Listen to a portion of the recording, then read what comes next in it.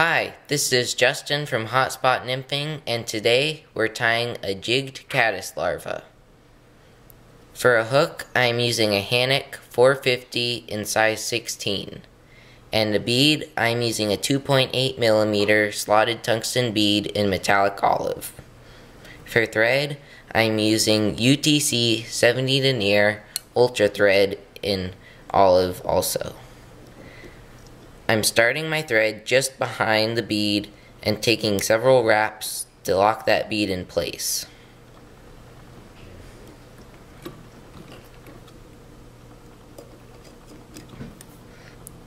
For a rib, I'm using ultra wire in olive in size small. A 4-inch strand will make numerous flies.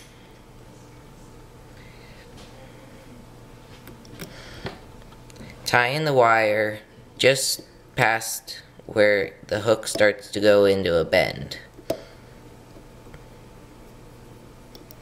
For the body, I'm using an olive hare's ear mixture.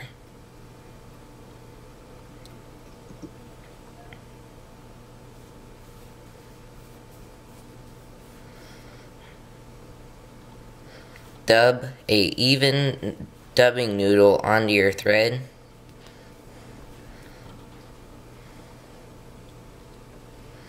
And then start wrapping where you tied the wire in.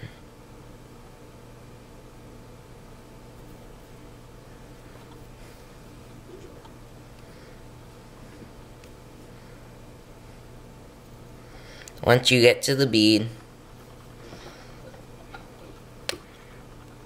you're gonna then take your wire and rib the fly.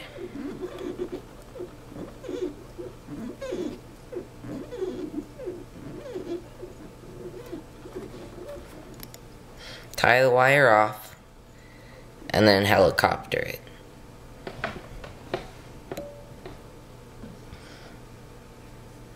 For the head, I'm using some black hare's ear dubbing.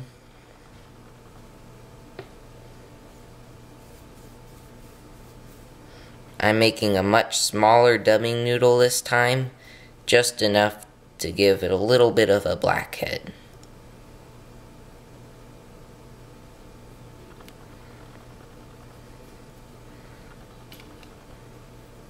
When you're done, whip finish.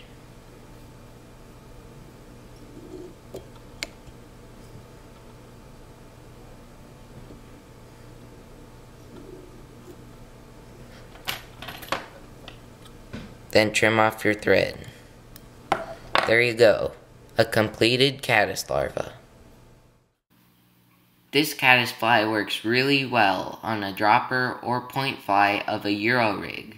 I also use this fly as a dropper behind a dry fly for a dry dropper setup. However you use it, have fun and catch some fish.